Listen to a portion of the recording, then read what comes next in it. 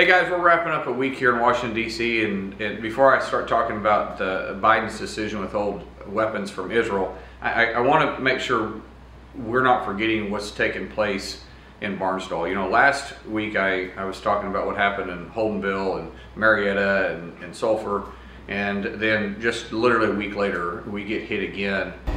And Sky 5 is over the town of Barnsdall, where we can see a definite path of destruction from that tornado that happened late last night after dark. And you can see the destruction that it left in its path as it made its way to the northeast right through Barnsdall, seeing 30 to 40 destroyed homes in this area. We know that there was one fatality, a number of structures and businesses also affected by the tornado that made its way through here. The cleanup is only beginning, and we're going to continue to keep tabs here on this small community of Barnsdall here in northeastern Oklahoma.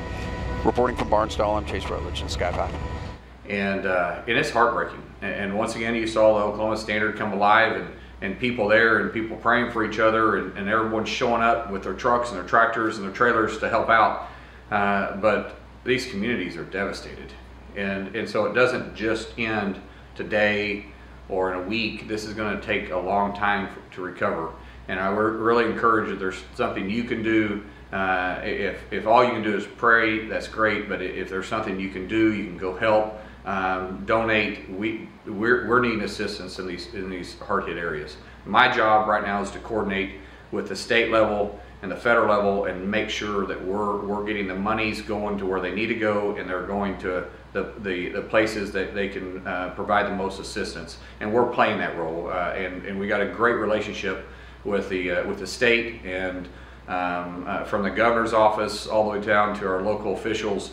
And then our emergency responders, and so that relationship is strong, and it was already strong before this happens. And I just want to tell you guys, we're still working on it. Now let me switch gears and start talking about what's happened in Israel. You know, after 9/11, I don't remember a single country coming to us and telling us how we needed to go after Al-Qaeda. And when we started going after Osama bin Laden, they didn't give us parameters on what we could do or start withholding support. In fact, countries rallied around us and went to war with us in Iraq and in Afghanistan. They were standing solid with us because we were fighting a war on terror.